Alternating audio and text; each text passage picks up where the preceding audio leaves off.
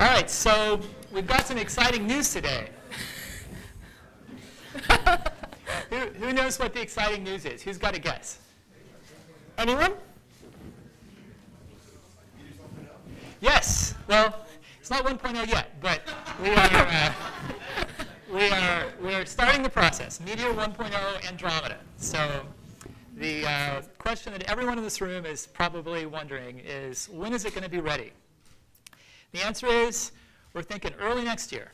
So we've got a lot more work to do, and there's still some uncertainty, but I'm pretty comfortable in saying that it's going to be early next year. So what does 1.0 mean? What is 1.0?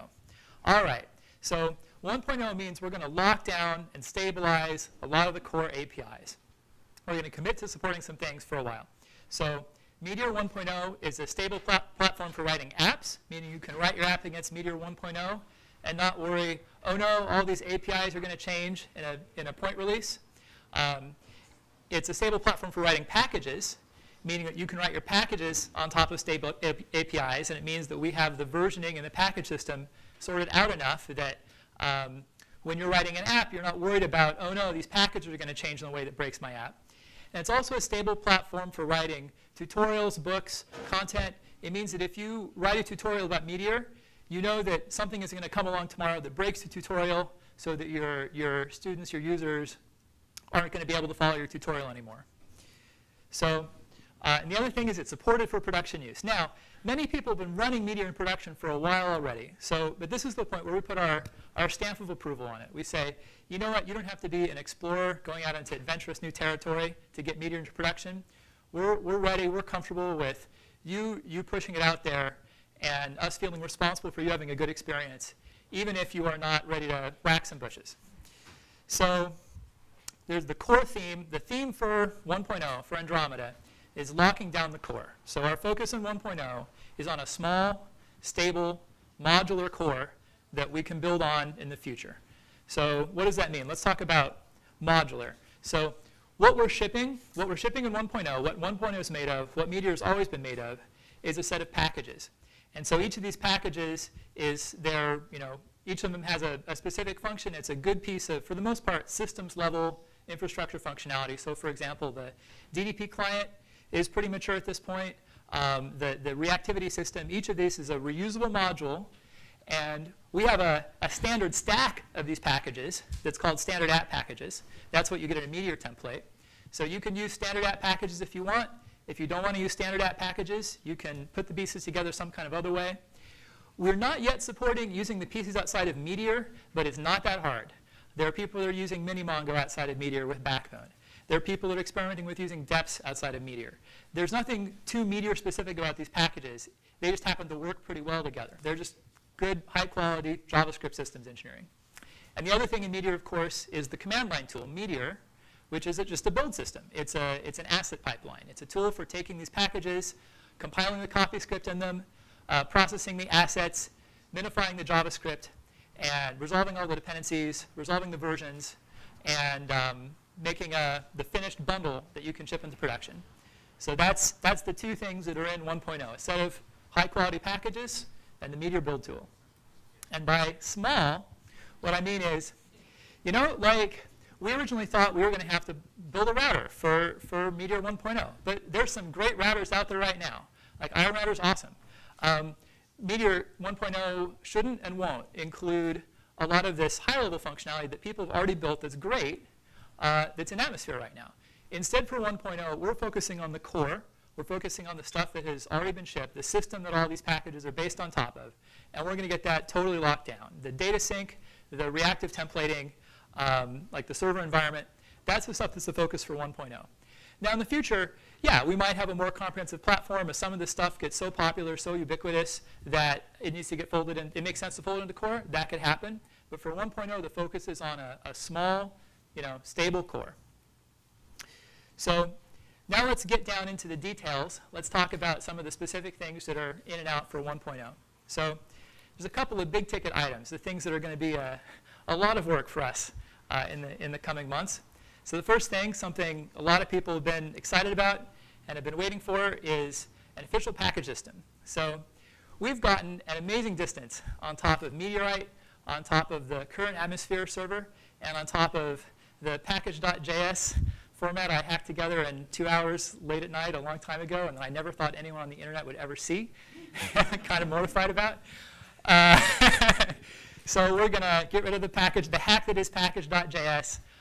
We're going to have a finalized way for defining a package that's going to be the stable, official, finished way. And along the way, we're also going to resolve some of the things that are weird mismatches between apps and packages, like the fact that you can't define a load order in an app. So a lot of that stuff is going to get straightened out and resolved. We're going to fold Meteorite into Meteor, meaning you're not going to have to install a separate tool to use packages from Atmosphere. You can say Meteor add and a package in Atmosphere, and that'll work fine. We're going to make Atmosphere into an official supported service, since it is kind of the basis of our ecosystem that we're building together. And the other thing, and probably the thing that's like a ton of work of these 4 things, is tightening up some of the package versioning. Because probably a lot of people have had an experience where you type Meteor update, and then suddenly your app breaks because you're using these packages in Atmosphere, and the versioning isn't quite straightened out between the packages in Atmosphere and the Meteor releases. So we're going to tighten up a lot of that and give you a much more consistent and clearer experience when you're using Atmosphere packages in your app. OK, so that's already a lot of work. Big deal number 2, Meteor UI. So if you've been coming to Devshop for the last couple months, you've heard a lot about Meteor UI. So Meteor UI is it's a 3rd generation real-time templating engine. So we're on iteration 3 of this. And so the question here is, one of the big things people love about Meteor is I just write this template, and it's not like Angular. You have to put all these tags in a special language. It's just magically reactive in real time. And that's a hard problem. And based on the experience we've had having this be in production and seeing how people are using it and seeing all the things that people want to do, we have a 3rd generation engine for this. It replaces Spark. And it is much better if you haven't had a chance to use it. Because if you try to do weird things, or things that Meteor UI thinks is weird, it works much more easily and naturally. So we're eliminating preserve and isolate and constant and landmarks and all those tricky details that people had trouble working with. We found a way to make all of that unnecessary. It re-renders far less frequently, so you don't have to think, oh no, when is this template going to re-render? I have to think about that. It solves a huge array of issues. Literally, if you look at in GitHub on the tracker, by far the most common issue is someone having a problem with some corner case in Spark that they weren't able to figure out. So this is going to suck a huge amount of friction out of the Meteor user experience. And it also means that a lot of times when you're integrating with non-Meteor code, when you're just saying, I should be able to use this jQuery widget and it should just work, it now will just work. So what's definitely going to be in 1.0, we're definitely going to land this new engine that solves all those problems. We may keep the existing API, though. We also have a new API, which is really the Meteor UI API that goes with this new engine, that makes it much more easy to define these reusable widgets. It's object-oriented. It lets you encapsulate reactive state in this widget. It lets you configure the widgets. And it is a much better tool, especially if you want to take your widgets and package them. Like if you want to make a type-ahead search box, or you want to make a date picker, you want to put that in Atmosphere for other people to use. It makes that much easier. So if we can get this into 1.0, we will, but we're not going to block 1.0 on it. It might be something that is optionally available in 1.1 or 1.2 that you can turn on if you want it. Big ticket item number 3. We have been doing some amazing scaling work over the last month or 2. So the big news is we have a new Mongo connector. We have a new real-time Mongo connector. And what it does is it acts as a replication slave to Mongo. So it connects to your Mongo cluster and says, hey, I'm a MongoDB too. Why don't you just tell me everything that's changing in the database? And then it uses that to drive all the updates, pushing those updates down to all those tabs that are open. So that's far more efficient. And in our benchmarks, we're already seeing an order of magnitude improvement just with the proof of concept of this. So I think that, and I think there's a lot more headroom on there. So this is really going to let you get into production with a different scale of app once this lands. And the other thing is, we've also been, many people have been running multiple back-end processes already with Meteor, but we're going to document that, tighten it up, work out what the best patterns for that are. And there's a little bit of framework level support we're probably going to add for it too. So what this does is, so for example, we have a benchmark internally where we run 20 Meteor processes. We've got a DDP load balancer that balances over them. And then we have this real-time Mongo connector that acts as a replication slave to Mongo. And it all works great. So all this will be in Meteor 1.0 as well, locked down, ready to go in production.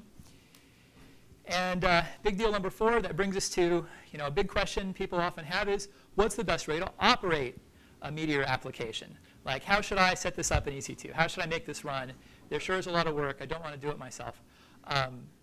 So Galaxy is our solution for a turnkey Meteor deployment experience. So it takes the Meteor deploy command everyone's probably used, and it lets you Meteor deploy to your own servers. So you can install the Galaxy AMIs on Amazon, and you can type Meteor deploy, and your app will go right to your server. It just works. It scales. And all the things we're talking about will be incorporated, as well as like the best practices for operating your app. So it's our first commercial product.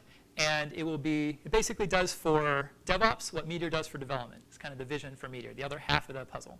So there'll be at least an alpha of that available for the 1.0 release. So you can get into production using Galaxy if that's what you want to do. Right, so those are the big ticket things. Going to be a busy rest of 2013 for us.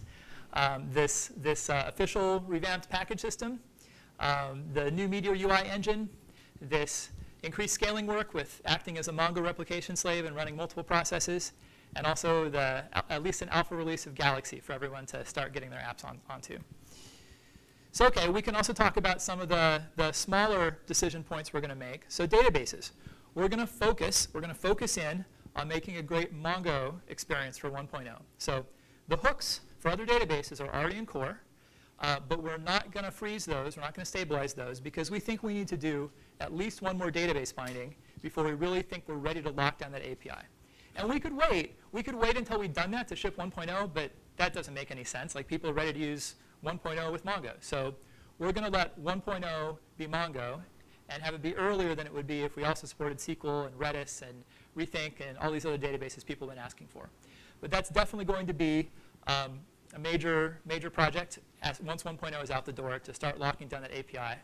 And part of the reason for this is there's a lot of work to give a great experience with a database. An experience that's as good as the experience we give with Mongo. Because, for example, when you install Meteor on your laptop, you don't have to install Mongo. We handle that for you. We handle the Mongo versioning for you. So how are we going to do that with other databases? That's enough work that it makes sense to put it after 1.0, in my opinion. DDP, we're going to stabilize DDP. We're going to publish the official version 1 spec and stick with it. So this means that you can count on the DDP protocol. Sorry, you can count on DDP. The last P is protocol. Staying the same. So you can write a DDP client in Objective-C, and you can ship that in a native mobile application, and you can push that out to your 100,000 users, and you can know it's going to stay the same. Now, there'll be a DDP2 one day, but DDP1 will be supported through 1.0 and probably beyond as well.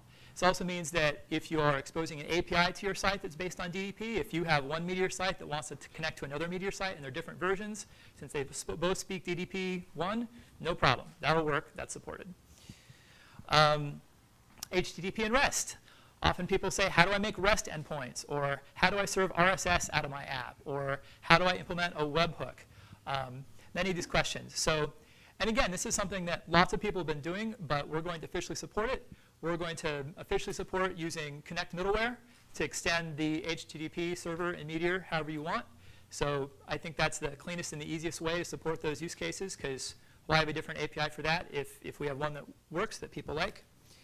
And the other thing that's definitely going in the server environment, we're going to smooth over some of the rough stuff right now that exists around when do I need to use wrap async, when do I need to use fibers, when do I need to use bind environment. These are all things that you run into if you're binding async node APIs that didn't come from Meteor. And we haven't documented that yet. So we're going to simplify that, document it, and make it very easy to say, if I have to use something that isn't from Meteor, that isn't compatible with the Meteor API, here's a very simple way to wrap it and make it work. And that'll also be supported and documented. OK, so how about the maybes? Windows, maybe. There's a pretty good Windows port out there right now. And the main thing is, yeah, we're going to do an official Windows port, but we're not going to block 1.0 on it. We're not going to wait for it if it's not ready. So maybe it'll be 1.0, maybe it'll be 1.1. We're not going to block 1.0 for it. We don't think there's a reason why it can't come as the next step after 1.0. An official testing API. I would love to. I mean, we use TinyTest internally. It's worked great. I know a lot of you guys use it. I saw an amazing thing the other night where someone was using Meteor to control a bunch of servos for their robot, and they started up TinyTest and they ran it, and all the servos on their desk started whirring and spinning. So it's definitely getting some real-world use. So something we'll do at some point is clean it up and document it. And maybe it's not you could use it directly, or you could use a testing package built on top of it. Will that be in 1.0? Again, since it doesn't have tight dependencies on the rest of 1.0, we're going to say maybe. If it's done, yes. If we have time before our target, yes. If not, maybe it's 1.1. The other thing I think on my top 10 list of things that people want in Meteor is a higher level publish API, something that makes it easier to do joins between multiple collections. And that is, I would love to put something in there that helps with that. It's also something that can be addressed in a package. And it's something that could be addressed in a 1.1 because we're not going to break the existing API. So if we have time to get it in, awesome. If not, it might be 1.1 or 1.2. So that's the current thinking, all right? So this is a starting point for discussions. This is to start the conversation about what you want to see in 1.0. The reason we do Devshop every month is, to listen to people, to figure out what you want, to learn about your applications, to learn about what you're trying to get into production, to learn how your packages are going. And so I want to know what people think should be in 1.0. So if you think that there's something that we absolutely need to have in there, that we need to get into that lockdown core of APIs, let me know. If you think there's something that, that would be nice, but I don't have to have it, maybe this is too early, let me know that too. So we're going to be finalizing this, probably try to have a pretty good idea over the next couple weeks so that we can plan our time and get through this aggressive and ambitious development agenda we've set for ourselves with those big ticket items. So now's the time to let us know what you think. So I'd love to have any questions about where we're going with this.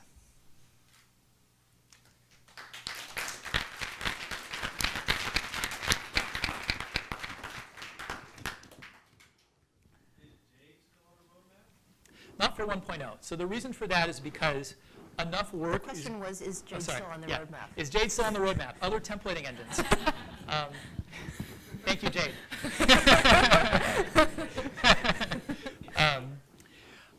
The reason for this is because the new Meteor UI needs a somewhat different kind of integration with the templating engine. So, since we're not sure if the higher level Meteor UI APIs are going to be mature, we're not yet ready to say, oh, this is how you do Jade. But I think you'll find that David, what do you think? I think the render buffer stuff in Meteor UI, it's something you could probably build on top of if you wanted to. Yeah, it'll be a good story for multiple implemented with the new Meteor UI stuff. Let's say the templates will be easy. So any Jade-like template will be written against that API for David Greenspan says, yes, that we're going to support multiple template engines and have an API for that, but 1.0 is a little early just because of how deep the hooks that Meteor UI needs into that are. Other questions? Have you given any thought to baking in conventions into the framework? So I'm a new Meteor user, and one of the frustrating things for me is I don't know the best way to structure an app. And reading the tutorials and the Meteor book, there have these patterns I find emerge, like creating client directory and server directory and putting the right files there. Mm-hmm. Has there been any thought into kind of adhering to more of a convention or configuration approach? So the question is, providing more guidance in the framework about the best way to lay out your Meteor app, the best way to structure your directory tree, the best way to structure your namespaces and your templates. And the observation that, well, you can learn a lot about good ways of doing this from Discover Meteor or other books that people have been written and tutorials that exist. Are we going to put that into the core of the framework? Did I get that right? Yeah. And I think for 1.0, not really. It's because we are seeing a lot of experimentation with different ways of doing this. And I think we just need to see a little bit more how it goes. Also, since things like routing and forms, we're going to go with the stuff that already exists around that rather than trying to bring that into core. I think as that stuff starts to enter core is also when some of this, these core patterns are going to get a little bit more standardized. So I think that's definitely something that over the course of the next year is going to be a major topic. But it's just a little early still to say this is the one right way. Hopefully there'll be a couple right ways, or maybe one right way that emerge just as people write apps and write about the best way to write apps. And we can start to lock that down. In the back?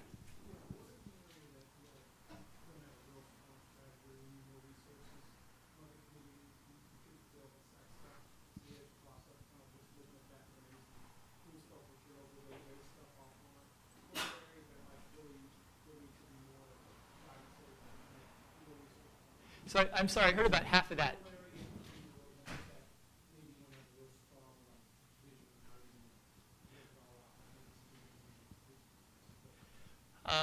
The things that we are not sure about that we don't have a strong vision around.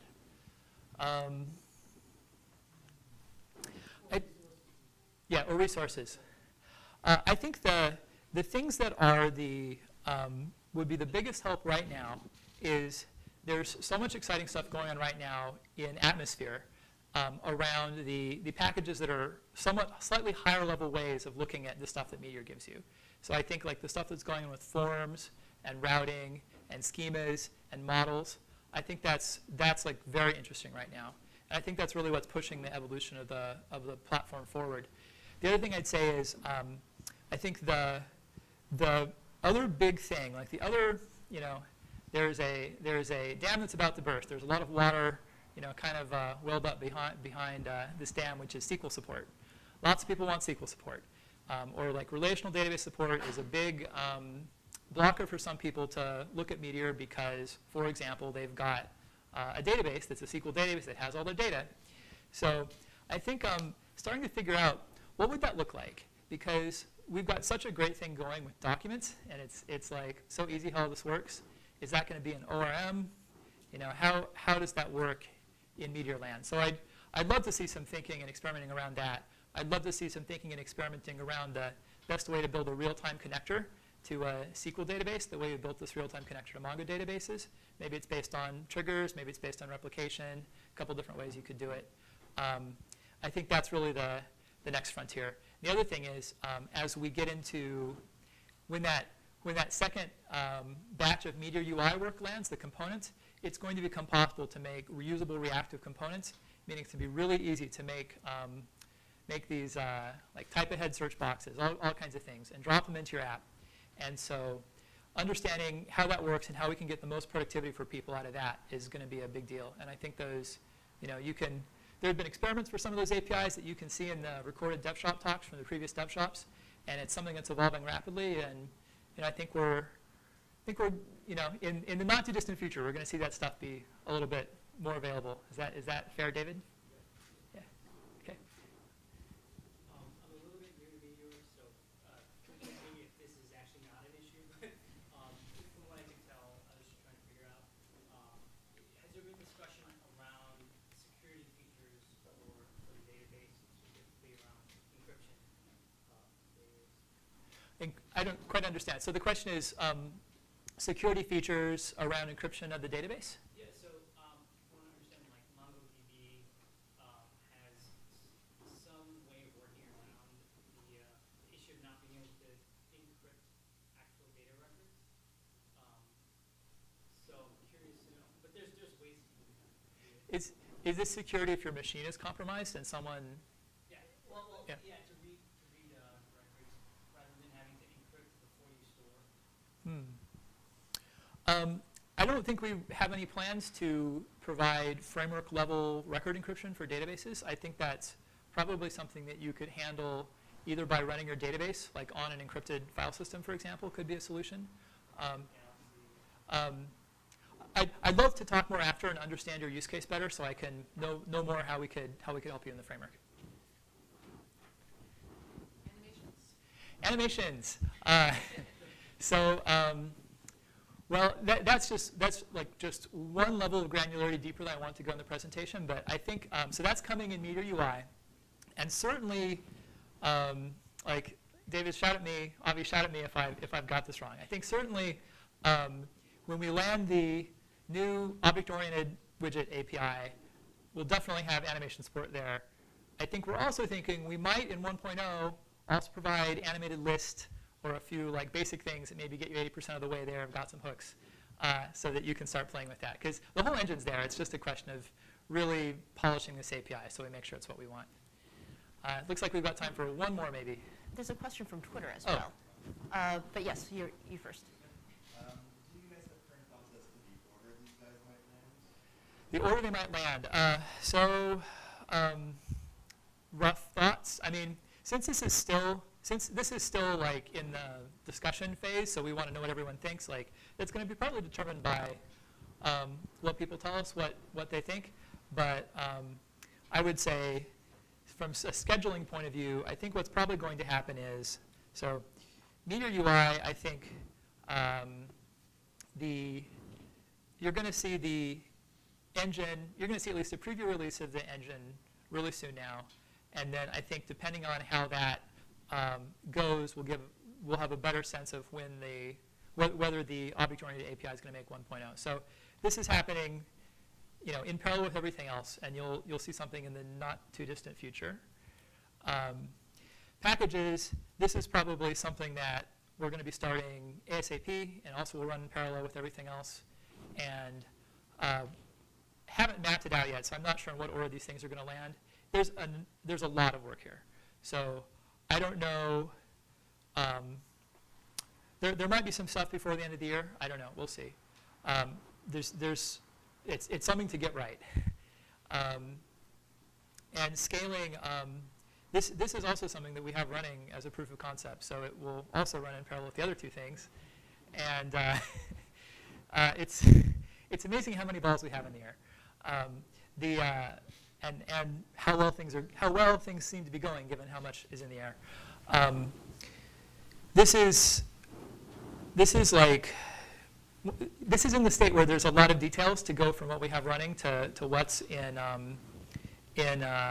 something that we can ship. So it's probably something that we're going to be. I'm not going to say a date without having David Glassy here to say the date instead of me. But it's been going pretty well, and it works. So it's a question of getting out there. And so I think that the main thing is we're going to be running these threads simultaneously. They're in different levels of completion. We may balance CPUs between them a little bit, and then these smaller items, a lot of this, honestly, is just documenting. Like, it's documenting things that already exist. Sometimes renaming some identifiers. Like this, a lot of the other stuff that's going in here is mop-up, taking the best practices that have already emerged in the community and like documenting those things and making them official. So it's probably work that we will do in between some of the other items.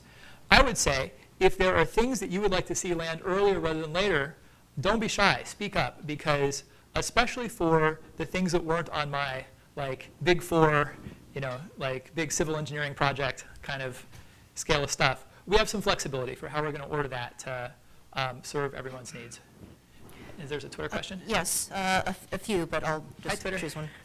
Any thoughts so far as for the possibility of being able to define a schema for data validations and forms? I think that's a great idea. You should build it and put it in Atmosphere.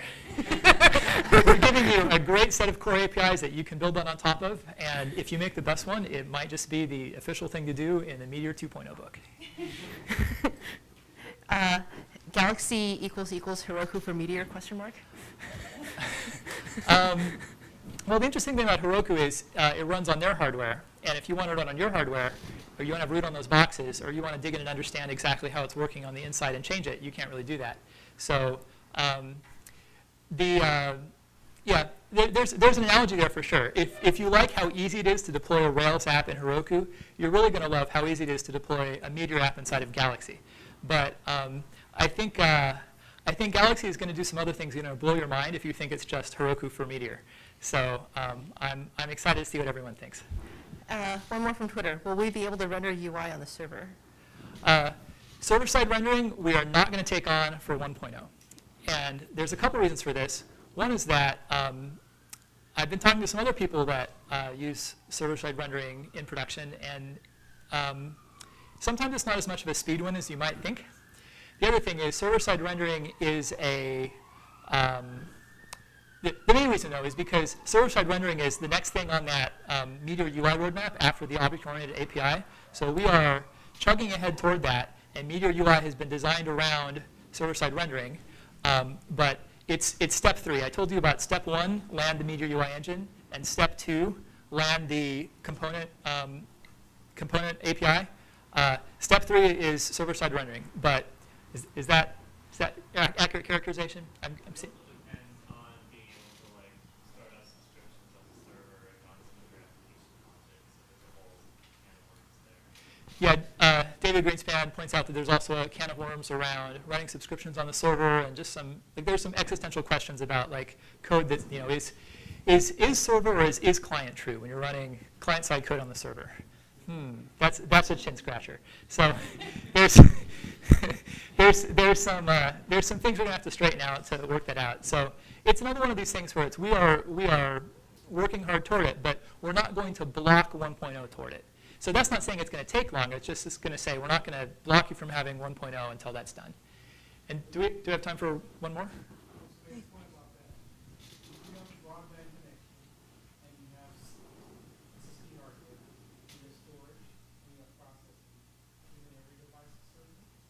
I didn't hear you quite.